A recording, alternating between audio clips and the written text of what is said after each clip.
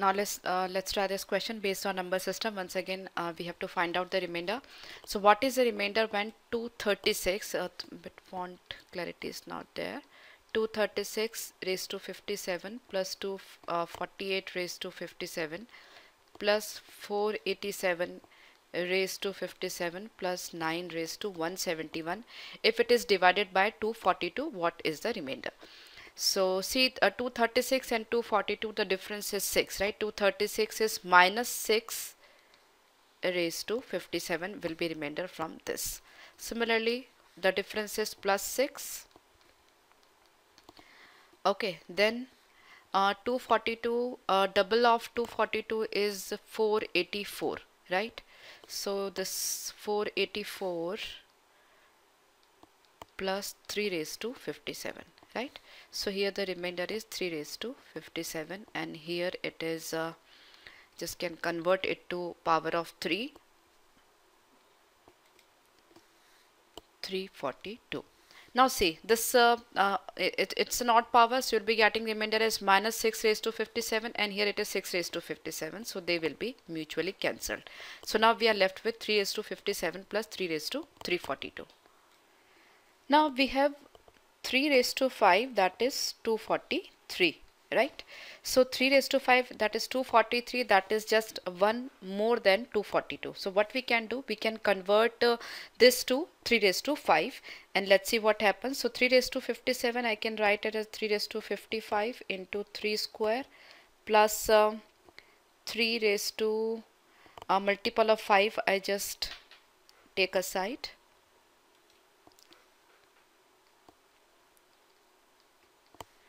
Right, now this is for multiple of 5 and this is also multiple of 5. So 3 raised to 55, it can be written as 243 raised to something. Whether the power is even or odd really doesn't matter over here, because 243 is plus 1 than 242. So 242 plus 1 raised to anything, even or odd, right? So if it is divided by 242, the remainder will be positive 1. So really doesn't matter power is even or odd, so no need to calculate further. So over here the remainder will be 1, over here the remainder will be 1. So 1 into 9 plus 1 into 9, so 9 plus 9, 18 will be the final answer, right? So not that difficult, you just have to recall this thing only, otherwise it's so simple. So I hope that's clear to you. So I've already explained this thing in so many sessions that generally whenever there are these type of questions, when you have to find out the remainder, just try to find out this term where the divisor is one more or less, right, in related to its dividend. Okay, so I hope this is clear.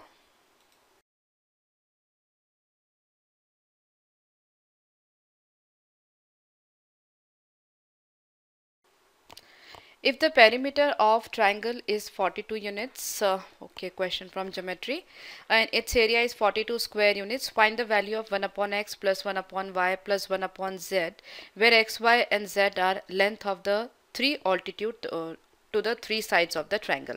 Okay, so see, what I can assume is I can take the base is as A, B and C, okay, of the sides. That means precisely length of the sides of the triangle, right? A, B, C. Now altitudes are x, y and z. So if base is A, the area of the triangle will be half AX, right? Similarly half BY and half CZ, right? In all the cases we have been given the area of the triangle, so that's 42 in each case. So precisely x is equal to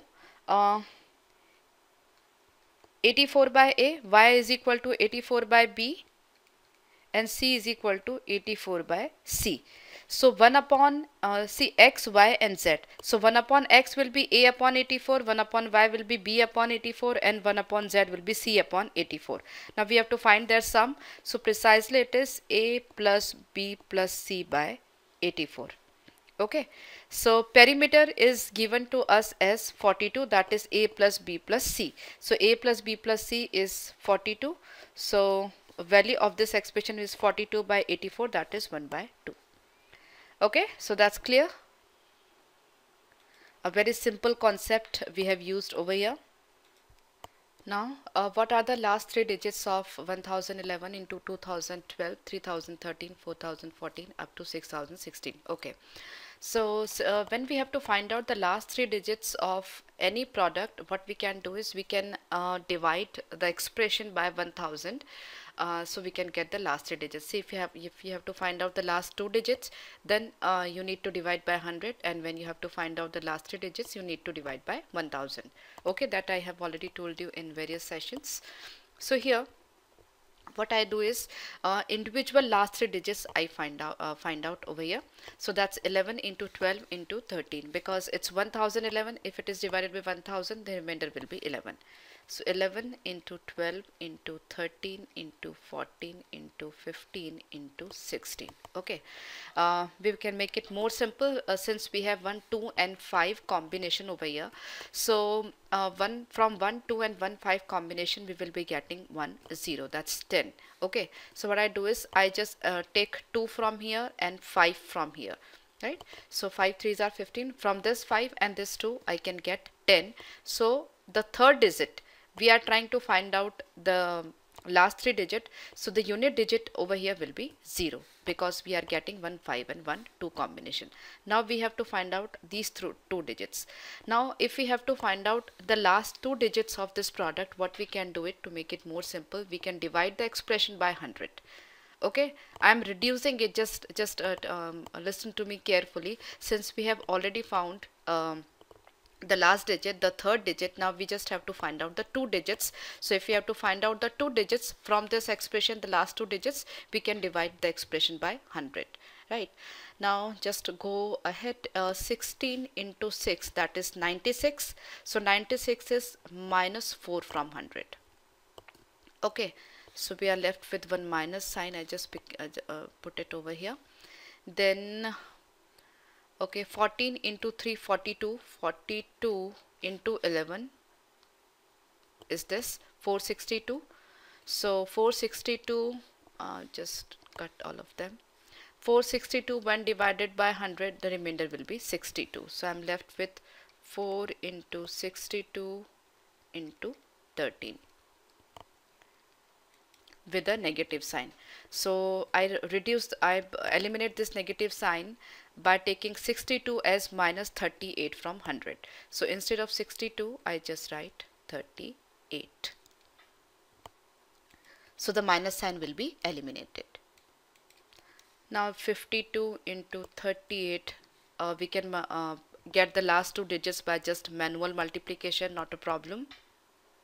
So we already have 0, then 8 2s are 16, so we have 6, then